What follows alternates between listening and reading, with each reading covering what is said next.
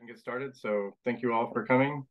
Hope the time change didn't confuse anybody. I think I got it right for once and the announcement. So tonight we have Greg and Ray are going to talk about the Oxford conference that he just attended. And so partly their presentations, but then also them representing our society at the Oxford conference. So before I jump in, the only thing I wanted to add is, since we didn't do the workshop, we toyed around with the idea of doing some of the technical talks, more of the lectures, as part of the journal club. But the journal club's been going so well and so successful, I really wanted to run it by you guys effectively. Like if that's something you guys are interested in, we would do that. If you're not, then we'll just continue doing what we've been doing. So I'm going to write that up a little bit more formally in the next newsletter, so to give everybody a heads up. But probably the beginning of next year we'll have our normal journal club, and then have some more formal lectures would replace the technical sections of the workshop that we didn't do. So with that, I'll turn it over to Ray. Well, actually, Greg, can you give me the... Yeah, you do. You have the ability to share screen. You should. Oh, okay. Then I better find where I do that. I forgot. Bottom of the screen. I forgot. I know where it is. I just forgot to do it. Ah, there it is. All righty.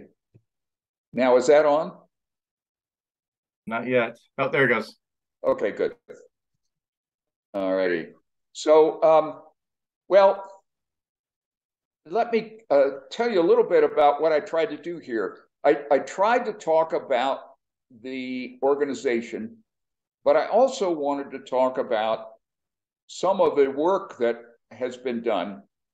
And I ended up choosing two archaeological sites that papers, one from the first volume of papers, and then one from the second volume, and or a couple of them from there. But as it turned out, I ended up doing a little kind of mini session on the Tewa people, as you'll see. So this was partly accidental to start with, and then I realized what was going on, and that my choices led me in that direction. And so I ended up being kind of happy about the all three papers together in it. But first, I want to share the screen. There we go. So here's the outline. Talked a little bit about the organization, about the U.S. Southwest, because some of those people probably don't know anything at all about the U.S. Southwest. And then talked about Jackson's Castle, star beings of the Tewa Pueblo people. That's that's a paper about current Tewa star lore, and then of course about Yucca House. And then I had to throw in my favorite subject in the end, because, and you'll see why when I get there. And then a little bit more about our organization. So you can all read the screen here. You know this material, but I wanted them to see what we are, how large we are, and give them a copy of our link to our website. So, and then one of the things that I thought was important to do was point out how many Native American tribes there are in what can be called the Southwest. And you can pick the borders that you like better than this, but I think this is a pretty good rundown of what the Southwest comprises, and geographically, and also the people, the indigenous people that live in the area. And then a little bit about the landscape, that is basically a desert environment, the mountains and canyons and so forth. And the fact that it's pretty dry. And then to point out that people are still using solar horizon calendars here. There was, yeah, and I thought that was important to mention to people, that this is a living, cultural astronomy in the Southwest is a living set of cultural events and characteristics. So some nice pictures of the area, mainly of our area here, but I thought it was important to give them a sense of the type of structures that you're likely to find in of ancestral Pueblo people. And then our 2 volumes. To set this up for Greg, who was during the breaks at the table selling these volumes. Both of us brought volumes with us, so we had stuff to sell. And then to Jackson's Castle. And for me, I think this is a really, really interesting and important structure which is where, for those who are not familiar with it, let me go back a minute. Here, along the ridge, is the Jackson's Castle, the archaeological feature. Over on the left is the shadow of the small cerro or peak that cast a shadow on this structure throughout the year. Well, throughout half the year at least, from the how to say this, from the spring equinox through to the fall equinox.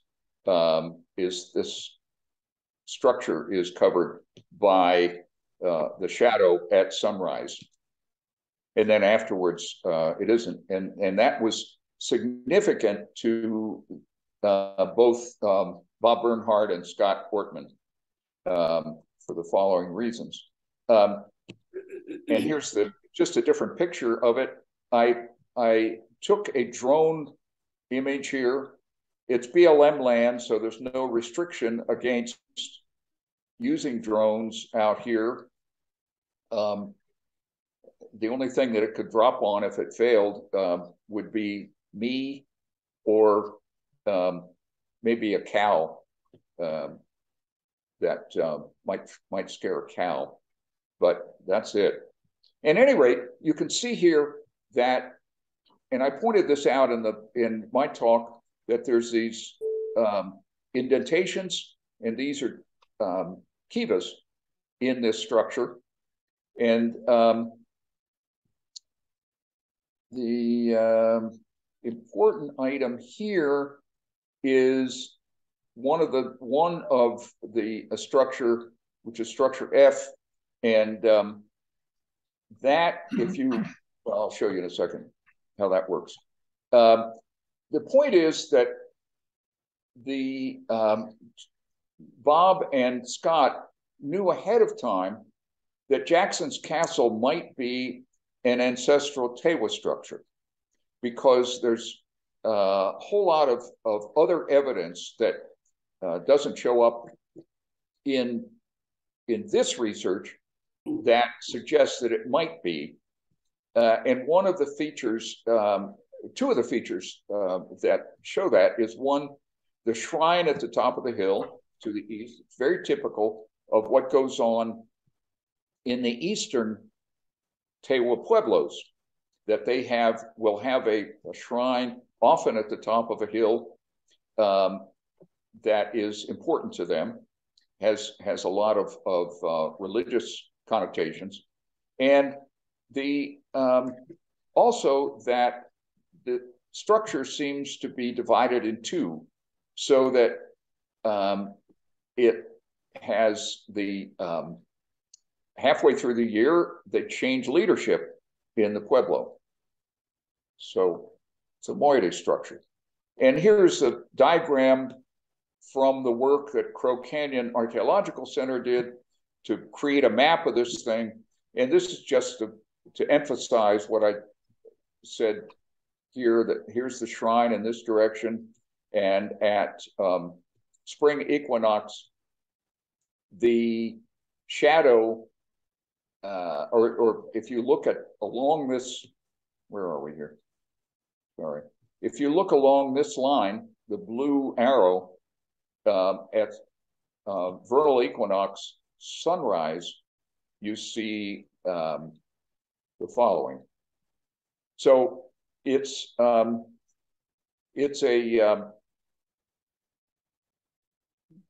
Bob and Scott believe that this indicates that it's certainly a type of structure that fits the Tewa way of living.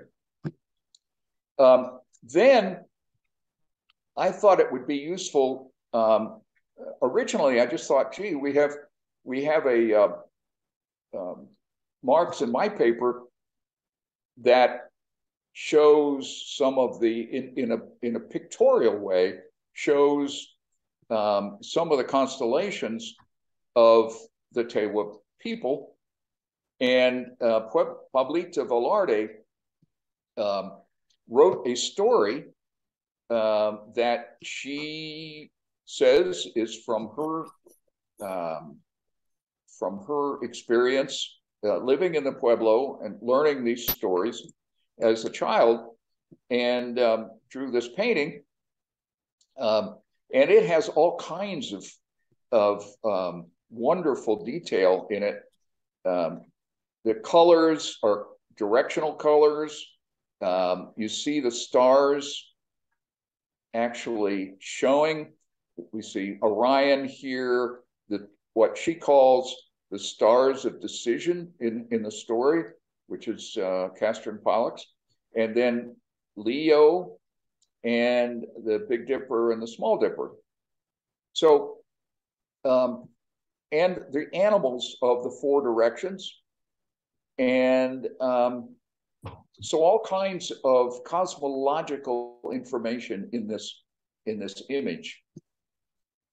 So we also, by the way, I should say Mark is the one who put me onto this story. I didn't know about it before, but when he mentioned this, I got very excited about it because I thought, gee, there's these other stories that I did know about in Parsons' Tewa Tales and in this book by Marriott and Raichlen of American Indian Mythology.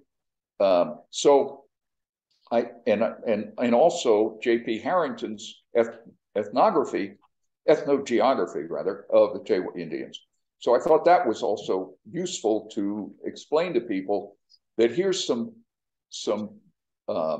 contemporary information, or more or less contemporary, in the last 100 years at least. So, and then showing the different constellations shown. The story goes along,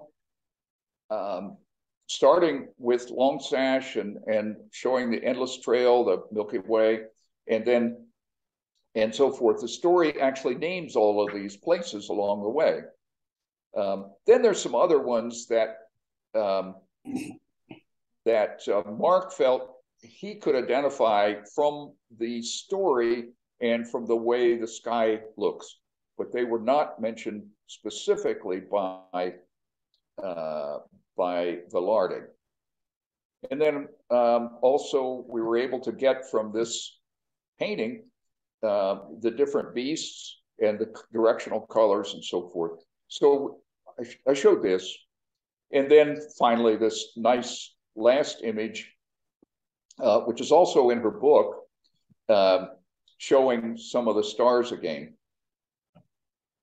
And then I thought it was really important to show or talk about Bernard Bell's paper from our 2016 conference of Yucca House.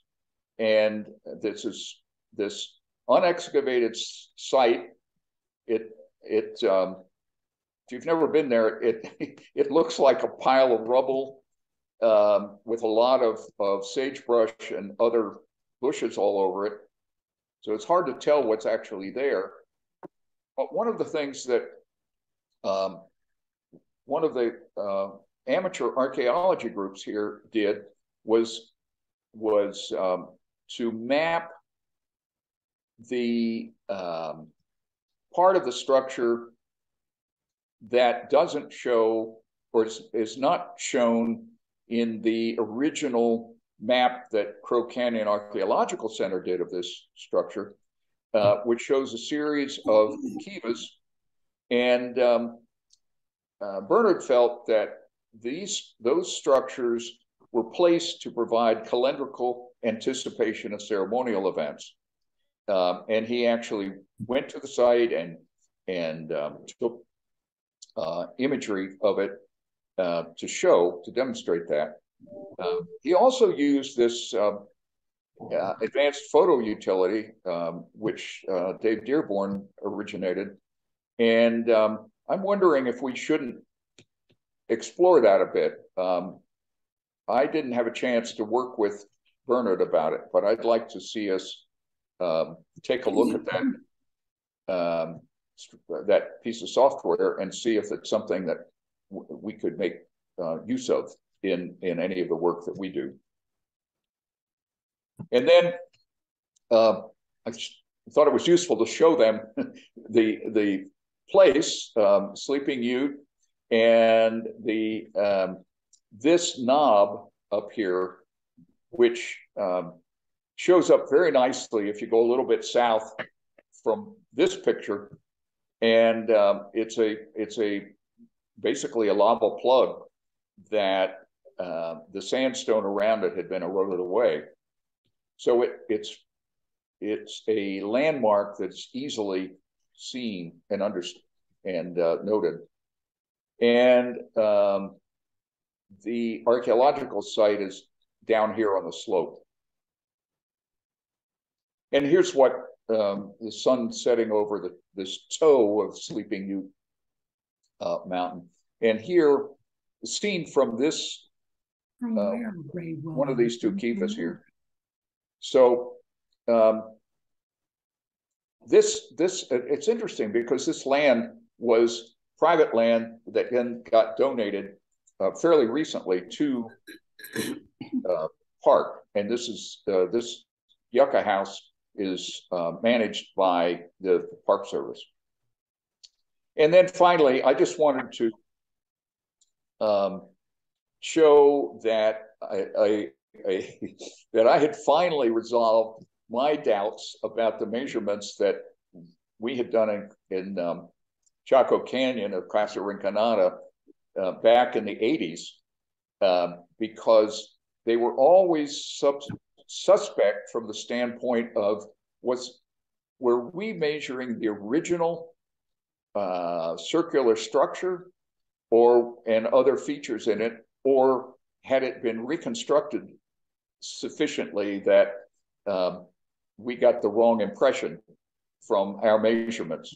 And fortunately, we were able to get help from somebody who knew Gordon Vivian's writing, that Gordon Vivian, the original person in charge of the dig for this, had made and recorded of the map of the interior of Casa Rinconada. And it fits with the data that we gathered perfectly. And then finally, talked a little bit about the society's projects and services, our goal, which we haven't been able to meet, of a conference every 2 years, largely because of the COVID. Also, the goal of having a technical workshop between the conferences. And then noted for people the monthly journal club and our Facebook page and our YouTube channel. So, and that was my presentation.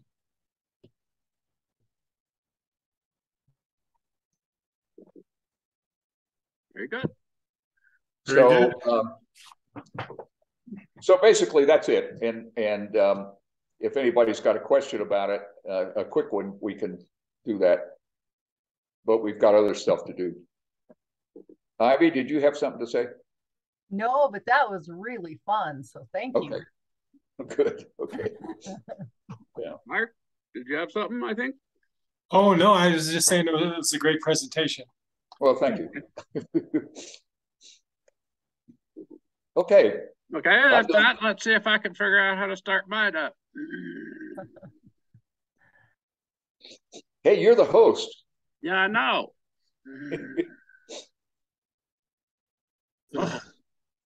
Oh, there we go. Started, there we go. Huh? Oh, good. Come on. This is a little different.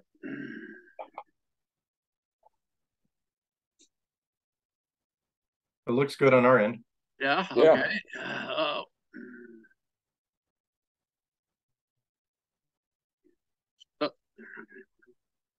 I don't know what I'm just trying to figure out my screening here. Okay, well, I guess I get to be up in the corner then. Yeah. Okay, what I wanted to do is give my presentation that I gave at in La Plata, Argentina, and it's on the SCAAS Building and Landscape Orientation and Documentation Study. Slightly remain documenting a cultural landscape. What is becoming increasingly apparent through time is that the study of cultural astronomy is really being brought into and incorporated into the study of landscape archaeology and cultural landscapes where it has a rightful place. And so the idea of what is a cultural landscape becomes the first question. And one of the definitions that the National Park Service has given is that a cultural landscape is a geographic area inclusive of its cultural and natural resources, including the geology, wildlife, domestic and botanical environments that represent a symbiosis of human activity in the environment. In other words, it's a totality of the landscape. It's not just an archaeological site. In the past, archaeologists go out and draw site boundaries around sites, and that is the site. They had not really go out farther than the site to the surrounding area, the biotic environment, the animals, the landscape itself, the distant horizon, and the sky, of course, itself too. What we're studying is cultural landscape. So what are the elements of a cultural landscape survey that we're trying to do? Throughout all of the entire process is first thing you have to do is create a research design. This involves asking questions. And one of the questions we have to ask is of the indigenous communities, the descending communities, of what kind of questions do they want asked about their ancestral sites. So we have a consultation part built into every step of a cultural landscape survey. Research design involves questions, selecting a site, consultation, and getting the appropriate permits. The next step, of course, is a site assessment, one of which is learning about the site itself, its legacy data, its past use, past excavations and reports that have been done, and learning how to go into a site, greet a site, and the consultation that goes along with that. Field documentation is architectural documentation, horizon survey forms, which we're developing as part of this this project at Escalante Pueblo. And then there are the results of the survey. Come here. Assess the buildings, look at their orientation, look at their they're starting to come loose here. Look at their how they're oriented on the landscape and how they line up with a landscape feature or astronomical events. Maxine? $80. Hang on. Thank you. Okay. So we have to share the results with the descendant communities, mostly is most important, and then publish results in peer-reviewed articles and publications. Research divine, you invest where for Escalante Pueblo, when we went up there, was to investigate the placement of the building, its orientation, and alignment. And those two words, to me, have a different meaning: orientation and alignment. Alignment is very precise with specific events or features. Orientation is in the neighborhood, doesn't have to be specific. There's precisely aligned. It can be attached to or looking toward a feature. One of the other things we are working at, and we're going to work through the workshop series, either in person or online, is developing new forms about how to record horizon features and test new technologies and methods. One of the things first thing we did was review the documentation of the Canyon of the Ancients. Escalante Pueblo is located within the Canyon of the Ancients National Monument in southwest Colorado near Dolores. It's the main site right by the new Canyon of the Ancients Visitor Center Museum, previously known as the Anasazi Heritage Center.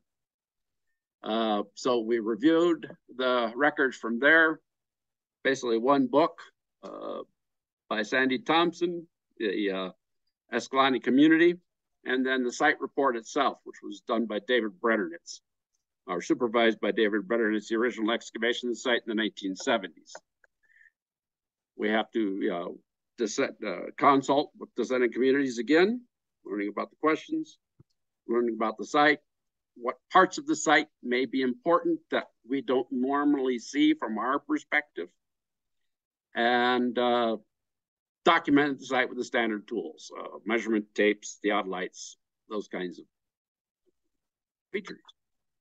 The other thing we're trying to do is test a few different kinds of more modern technologies, smartphone applications. There is a National Oceanic and Atmospheric Administration mobile magnetic field calculator, which will help you not only with your location, but to determine the magnetic declination that day in that vicinity. And also we're working with a lot more with photogrammetry, building three-dimensional models so they can be placed inside of a terrain model, which can then be placed into a terrain model with accurate horizon features, which then can be placed into larger astronomical programs such as Stellarium. We'll talk more about that later. Escalante Pueblo itself is about 23 rooms. Only about a third of it is excavated. This is the only excavated portion of the site, the kiva, and this set of rooms. Most of the site back over in here is not excavated. What the excavation showed that there were two very clear occupational phases. The first one was about 1130 CE, AD, for the archaeologists. And then there was a later occupational period into the late 1100s, early 1200s. But one thing we did learn from the site report is that the architecture changed over time. The site itself, Escalante Great House Pueblo, is located on top of a prominent knoll or hill. And there are some other sites in the vicinity. The Reservoir Village site is just off to the little bit to the southwest, which is a great house, great kiva, tri-wall structure complex that immediately precedes in dating the Escalante Great House Pueblo, the first occupational phase there. So the folks at Reservoir Village were looking up to the top of the hill site next to them. One of the comments that we got from Mary Wiaki in our group was that the hilltop up at Escalante Pueblo was important before that place was built. And so this fits in with what we're seeing in the distribution of archaeological sites in the area. Greg, you might mention that, and I'll do it. Mary is a member of the Tewa tribe, or Tewa speaking groups. She's Santa Clara. Santa Clara, one of the Tewa table of pueblos, yes. Escalante Pueblo itself, this is how it appears today if you go up and visit it. This is the kiva, and this set of rooms over here are the ones that are excavated. The remainder of their pueblo is unexcavated. What we learned from going into the archaeological record is that this block of rooms on the south here were added on in the later Mesa Verde reoccupational phase. Also, these two walls were dry-laid walls, and Chaco and grade houses do not, the Chaco and style masonry do not do dry-laid walls. That's a characteristic of Mesa Verde reoccupation. So if we were to imagine what this site looked like before this set of walls was built, and these two walls were built inside, and Kiva B out front, we would have a completely different looking pueblo. Now, while this area is not excavated, it would be very likely that these walls are also the same as these.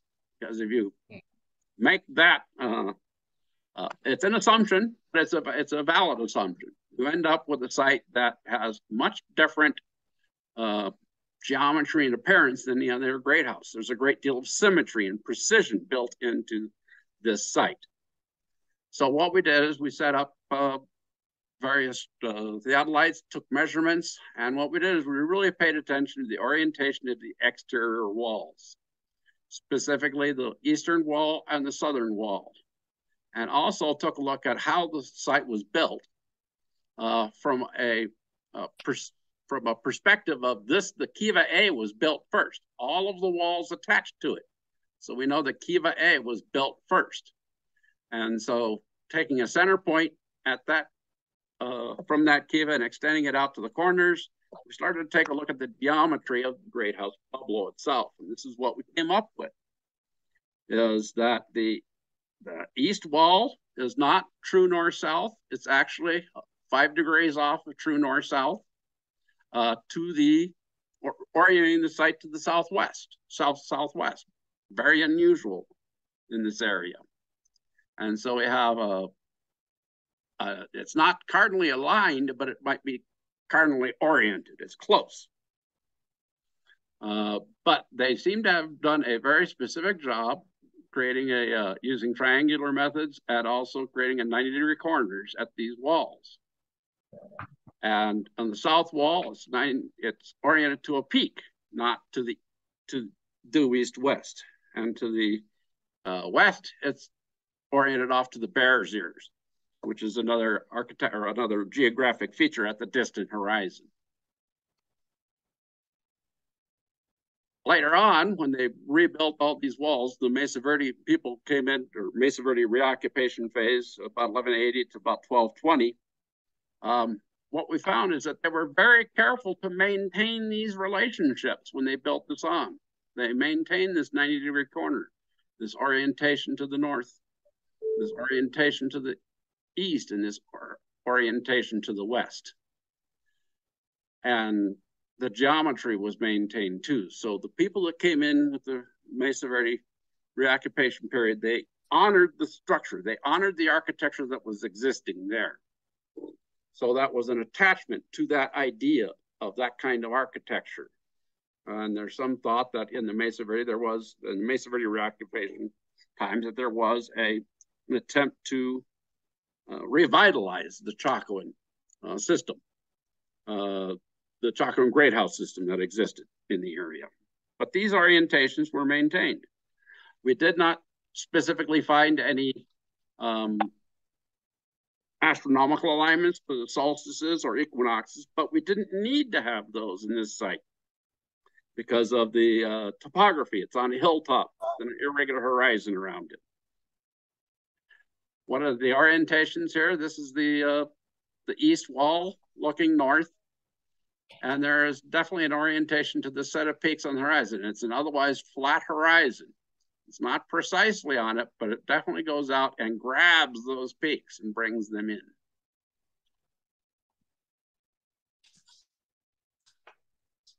And off on the south wall of the Pueblo is oriented off to the east is about here. But this is 5 degrees off. That's the top of Mount Hesperus. And Hesperus, how do you go back? There you go. Hesperus Peak is one of the sacred mountains. It's very important in the to many of the indigenous people, the descending communities today. Hesperus is there's a definite attachment to that peak. And the south wall also goes off to the Bears Ears due to the haze and things like that. This day, you really couldn't see it, but this is what the Bears Ears. It forms a definite geographic feature on an otherwise flat horizon. So what we're seeing here is that these folks appear to be using the rooftops of the Kiva probably as their place to do their observations of solstices and equinoxes and such on the horizon, but they took this Pueblo and attached it to distant points on the horizon. And one of the things Ray, right after the conference, sent to me was a paper by Wes Bernardini and another co-author about landscape features, distant landscape features, and the attachment and how they bring these things into the village. So we're going to be taking a closer look at that one. But one of the important things that we did was a lot of photogrammetry, and this is the general photogrammetric picture of the photogrammetric model that we created at Escalante Pueblo. And so we're going to see if this works now. This is where we crashed out last time. Okay, slight technical problem, but yeah, this is the model we have of Escalante Pueblo, and you can see the edges are much more well defined. We're actually going out into the landscape so that we can import this into terrain models, but we don't have the distant horizon. That's what we have to incorporate this into terrain models for. But we have a fair amount of detail. What we need to do is continue refining this model and getting better architectural detail on the outside of the walls and inside the kiva so that we can continue to do our studies this year on this particular site. Basic results of the study that we did where that Escalante Great House Pueblo was constructed at the location and oriented to the landscape for a very specific purpose. We need to continue doing more documentation at the site, getting better, refining our measurements. It appears that both occupational phases, the Great House occupational phase started out, used geometric and symmetrical architectural construction characteristics to build the site. They very carefully built it. The only other site that I've seen that exhibits this kind of care in its geometry and its building symmetry is Sun Temple up at Mesa Verde National Park. A lot of the same geometrical principles were used in building that site, but it is a site that probably dates from 1220 through about 1280. So those kinds of principles may have been carried up into there. The characteristics were maintained by the reoccupation of Mesa Verde, maybe as a way of venerating that site or participating in the Chacoan revitalization of the central Mesa Verde region. We did not observe any solar or lunar alignments. But again, that is, I think, chiefly because up on top of the Kiva top, you had the irregular horizon around you. You didn't need to do it. You didn't need to put those alignments into the architecture or features. In fact, only rarely do they do that. Only rarely among the Puebloans today and everything graphic work, only rarely do they put it into the architecture itself or features. A small percentage, primary way, and Steve McCluskey confirmed this, it's all about horizon calendars. And from here, they have a beautiful, wonderful horizon calendar available to them. But we have to go back and document it more. I just wanted to thank everybody in the crew, especially Canyon Ancients National Monument folks, Ray O'Neill, the monument manager, He was the person that signed off on our drone permit. And I'm sorry, Ray, but yes, you do need to have a permit to fly a drone at Jackson's Castle. It's in the monument. Well, yes. You have to catch me first. I know, that's true. Okay, Vince McMillan at the monument is our monument archaeologist, and he was very instrumental in helping us. And our crew, myself, Rick Allen, Chris Dombrowski, Ray, Dude Valentine, Mary Wacky, and Lawrence Katernak, partner. We all work together on this project, and we hope to have them and a lot of you working with us in the future. And so, for the future, what does 2023 look like? Our field season for 2023, we have lots of options. We are going to continue working at Escalante, Pueblo. We have to do more documentation over the winter, help them develop their graphics and get the information that we have developed and are developing out to the public through their interpretive programs. There are a couple of sites that I would like to try and visit to do some work at this coming year. Well, this is one of them, and I'm not sure why this is up here.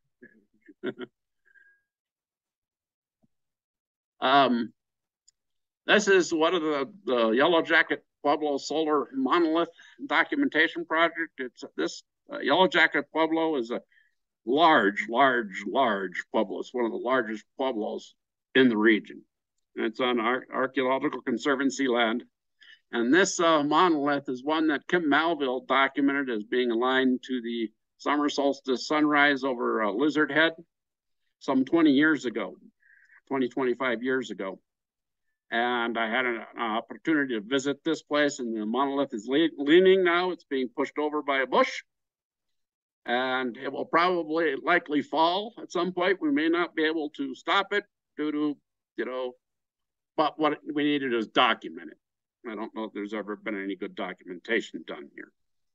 There's also a model that I did of this site, but it's much cruder and kind of hard to look at. But the other site I would like to see, Ray and I went out to visit recently. Come on.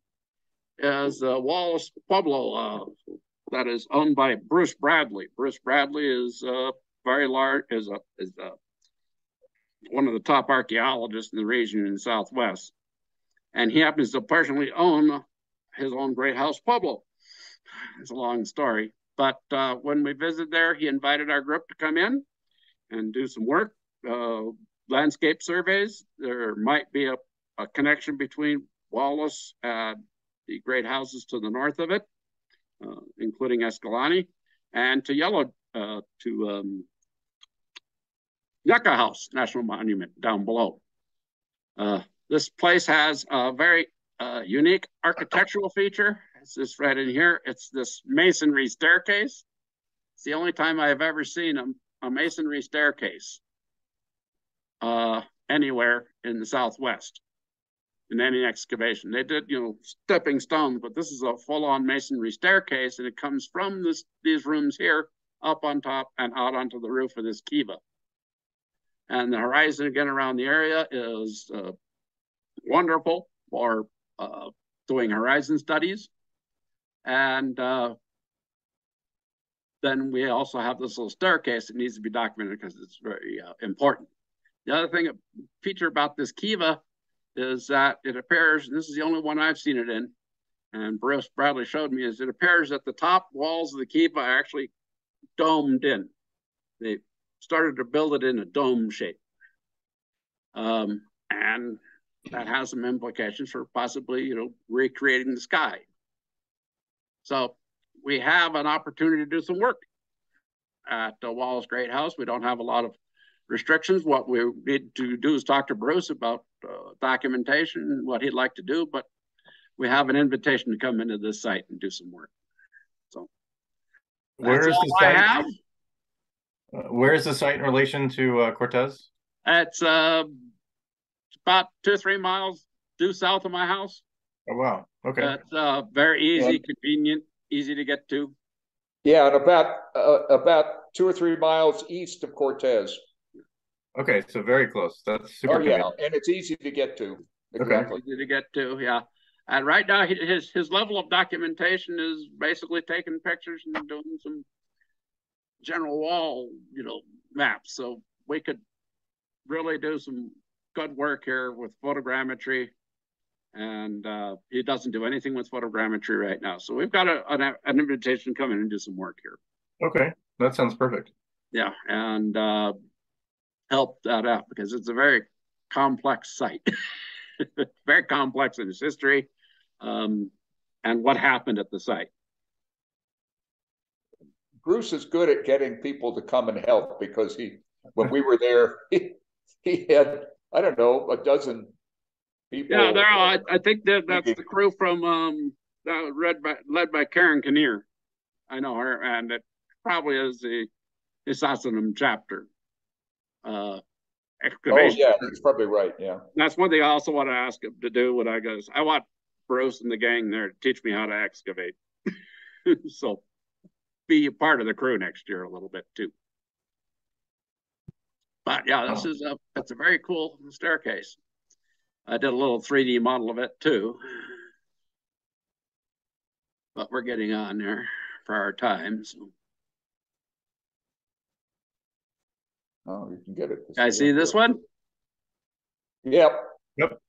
So that's what the staircase looked like. I did this from a crappy little camera that I took about 10 minutes of photographs.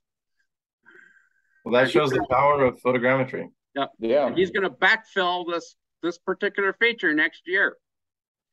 So we need to get a really good photogrammetric model done of this before he backfills it. Or any of the stress site gets backfilled. Because it's easy to go out there and take the pictures. And also, we can use the pictures that he already has. Yeah. Okay, so let's get out of that.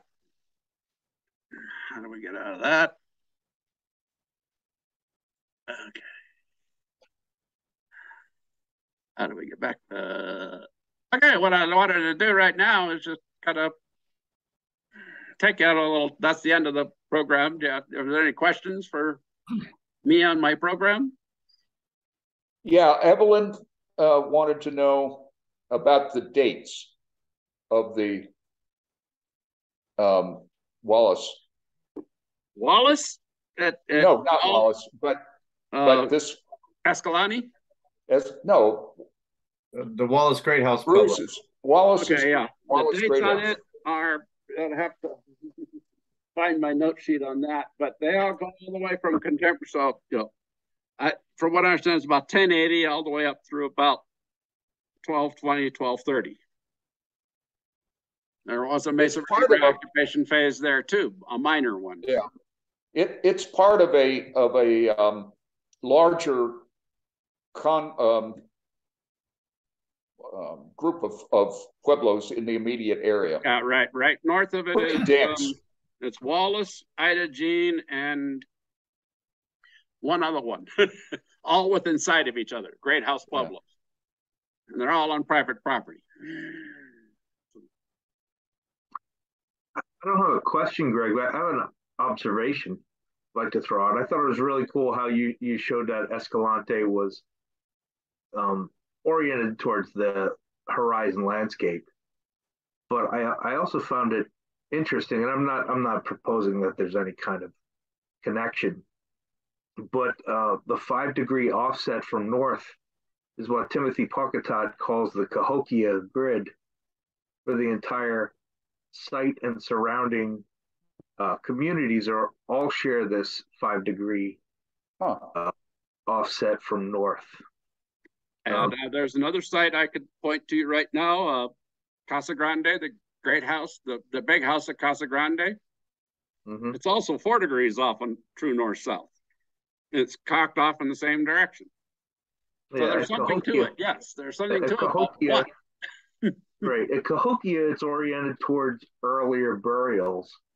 But it's interesting to speculate that maybe that site was chosen for its, or placed based upon its orientation towards the horizon features. Yeah, no, I think that definitely is the case there, is that they actually went up on top of that hill. They were doing things up on top of that hill long before that Pueblo was there, as Mary pointed out to us. And then when they built it, they didn't do it north-south, true north-south, east-west. I think they definitely connected into those horizon features. And I got to read this paper by Wes Bernardini to really talk more about that. And by the way, that is a really good example of why it's wonderful to have a native person, in this case, in Mary's case, she has some experience and background in archaeology, and works for the what is it, New Mexico? State of New Mexico, yeah, Historic Preservation Office. Right. No, Thanks. archaeology. She works for Eric Lindman, state archaeologist. Yeah. So she has a lot to offer from her cultural background with the tribe, but also she knows the archaeology community as well. No, very much the case.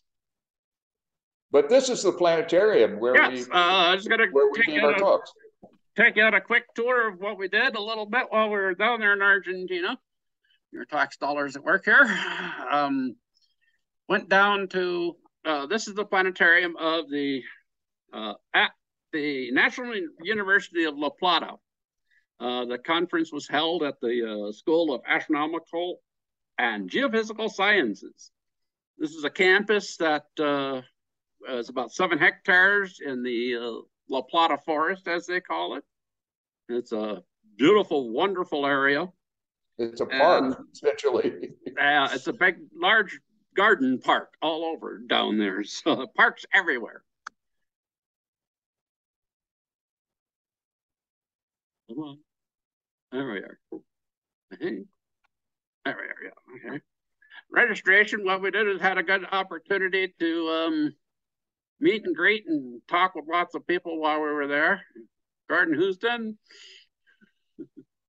Clive Ruggles, Dwayne Hamaker. These are folks from Isaac. Gordon's one of ours too, but Gail Higginbottom, and a lot of other folks that we had a good chance to meet and greet there. It's actually at the La Plata University, which was founded in 1883. And there's 12 telescopes and observation devices on this particular campus. Some very old, some very new. Didn't get to see a lot of them, but lots of wonderful, beautiful historic architecture. Lots of people to meet. This is Steve McCluskey. He's our newest full member of the society, and we've been trying to get him for many, many years. He's probably one of the most renowned Hopi living Hopi ethnographers right now. He's his studies are really most about A.M. Stevens, which is Fuchs's protege. So he fits into the Fuchs project also. He's got lots of resources, and we're going to start sharing with him too. Beautiful place on the campus, lots of beautiful architecture. The planetarium dome itself, where we actually had our talks inside of it. There's Ray giving his talk. We all kind of sat up on the side, and the presentation was projected on the dome of the planetarium, which was kind of weird. But that's just the way it was. First night of the conference, we had a beautiful little cocktail party, opened by a string quartet. And like I said, La Plata is a beautiful place with lots of parks, lots of vegetation. It was springtime down there, so you got to see all the trees start to flower out. Took a day trip to Buenos Aires in the middle of the conference. They took us all in a bus, and of course, the food there is incredible. Not stuff you can get in Cortez. I pretty much lived on tapas and empanadas, which were pretty good. And then lots of other places we went. This is the tomb of San Martin. San Martin was the general that founded Argentina, got their movement going for their independence. Argentina became independent from Spain on July 9th, 1910. And this is a tomb of San Martin, which is across near the Casa Roja, Red House, which is the presidential palace now. And out in front, all these little rocks that were placed on the statue of San Martin were and had the names of all the people that died of COVID in Argentina. And they put that at the base of the statue. COVID took about 130,000 people in Argentina. Wow. Went to a place called Caminillas District, which is a beautiful, colorful, wonderful place, very vibrant tourist area with lots of outdoor cafes and a tango show every 100 feet. So, probably one of the most beautiful things in La Plata was the cathedral. It was nice to be able to go to many, many, many different cathedrals and churches while we were there. Great place to visit. Wonderful architecture, old stuff too. But after the conference, I definitely had to go out and take a couple of days in Buenos Aires. And this is probably one of the most fun things I ran into, which is the that was a celebration for the racing club, which is one of the soccer teams, soccer clubs, football clubs in Argentina. They just won their the Champion Cup, which is a regional cup. They don't play. They feed players up into the World Cup team, but none from this group. They were all just partying at the plaza in Buenos Aires at the obelisk. The obelisk is this thing here. It's about the size of the Washington Monument, it seems. Big party out front, so I just joined in. This little race, I bought a little flag, joined in, and so I had a great time in Argentina, and I think Ray did too. So that's what I've got for y'all. Any questions? Looks like fun. Yeah, we did have that. I have to also add that we made a lot of contacts there with people in SIAC, the group that oversees the Oxford conferences, but also with the SAIC group, the Latin American regional group of researchers and enthusiasts of cultural astronomy. Really interesting group doing some very interesting research. Yeah. So that was nice to see. Yeah, we did get another member. His name is Hans Martz de la Vega. He's from Mexico City. And so he wants to work with us, and so does SIAC, the Latin American version of SCAAS or the European group too. They all want to work more closely with us to develop their research, and also a lot of it was about practicing English in a research setting. So that was also very interesting. The other thing that there were a couple of other good contacts. We spent a lot of time with Steve Goldberg at the conference, and he runs the cultural astronomy program at University of Oklahoma, right? Yes, I believe. Norman? Yeah. Yes. And so they're going to work more closely with us, possibly maybe, right now they're running a field school with Andy Monroe out of Chaco, getting permits out of Chaco Canyon, but they might be working with us in the future on projects of that kind.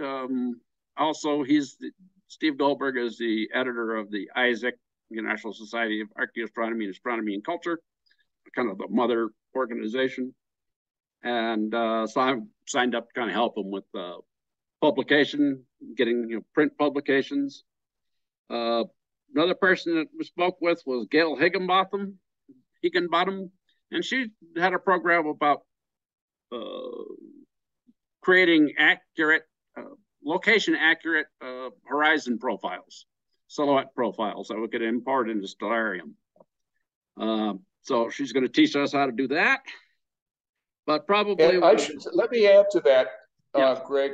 We had a couple of talks about the use of Stellarium from one of them from somebody who knows that program backwards and forwards. Yeah. And his talk was about essentially investigating an archaeological site with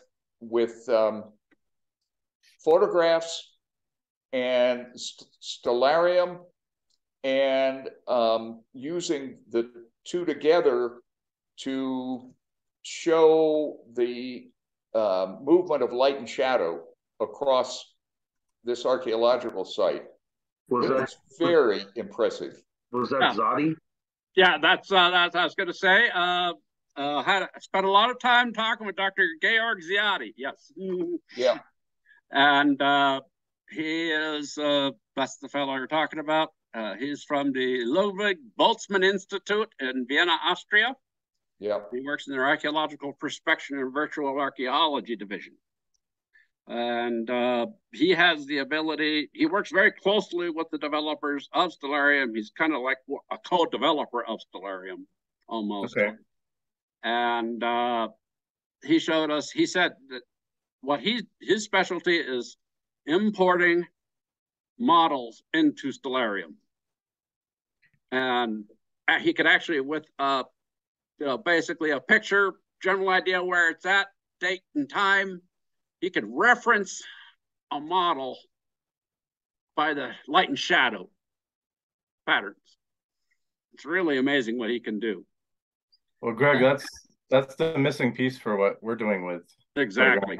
So, exactly. yeah. And he knows how to, he was talking about how to take horizon shots, but you got to take it with a certain kind of camera, or not a certain kind of camera, a camera that's set properly.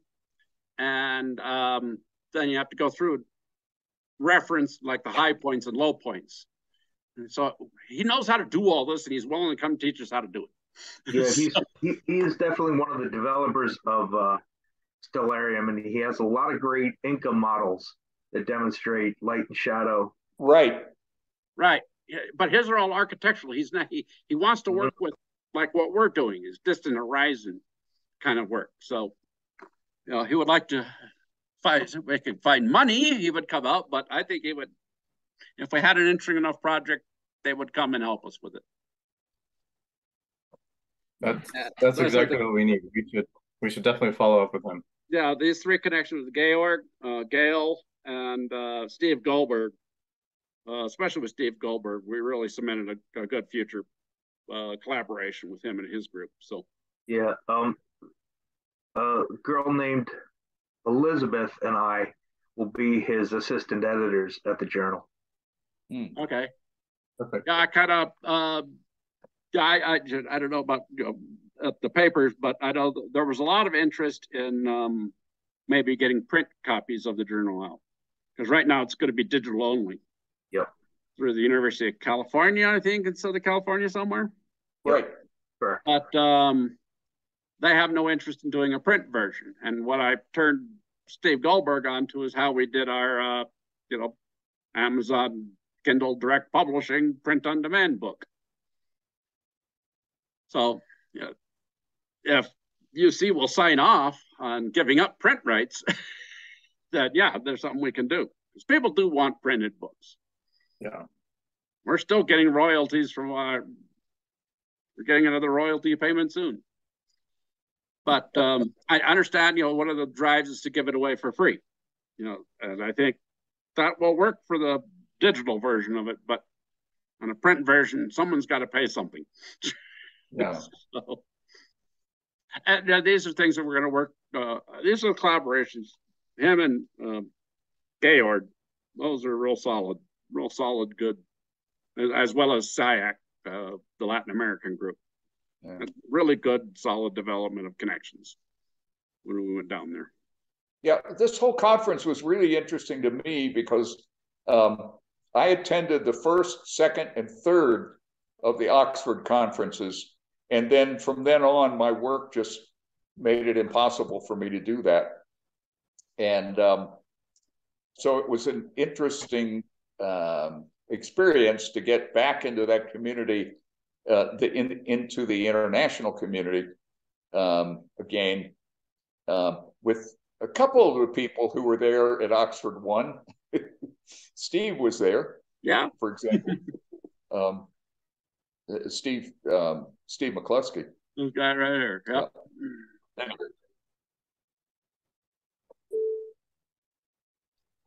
So, let me make sure we get to these two questions.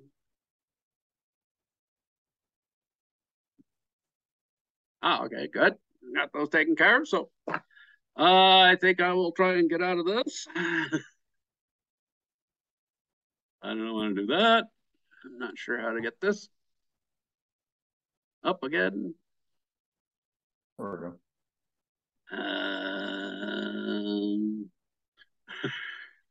What are you trying to do, Greg? I try to get my get this expanded out.